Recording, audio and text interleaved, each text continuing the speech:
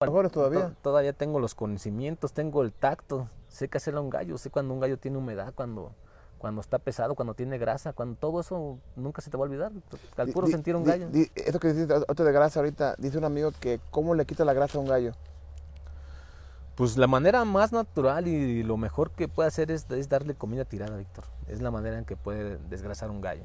En la paja. Porque en la paja, porque pues ahí existen muchas, existe la carnitina, existen los anabólicos, pero pues eso ya no es de manera natural. ¿Sí me entiendes? ¿Tú usas anabólicos para los gallos? Yo uso anabólico, siempre he usado el Wistrol y precisamente Quita la grasa del lo Wistrol. utilizo porque es para quemar la grasa, pero lo utilizo más o menos en la temporada de fríos, ya cuando están terminando de pelechar los gallos, que es como de diciembre a marzo.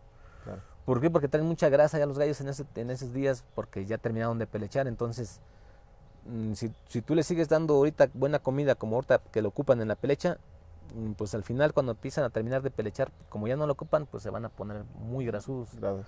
Entonces, pues ese es en el momento en que más o menos yo ¿por qué lo ocupo luego a veces el Wistrol, Víctor? Porque a veces tengo muchos gallos cuidando, entonces no me da tiempo de desengrasar como una corrida de 7 o de 10. ¿Cómo desgrasas una corrida de 7 o 10?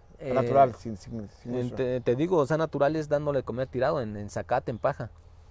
Y darles pues avena fermentada, ¿va? Para que, como es mucha fibra, para que empiecen a quemar, empiecen a quemar la grasa, pero es de una manera natural.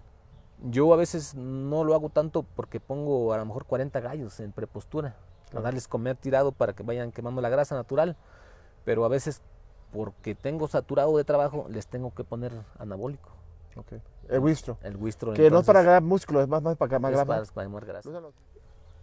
Cuando tú vete 40 gallos a cuidar, ¿tú crees que hay un biorritmo de los gallos? O sea, que hay días que es mejor gallo que otro tiempo. Sí.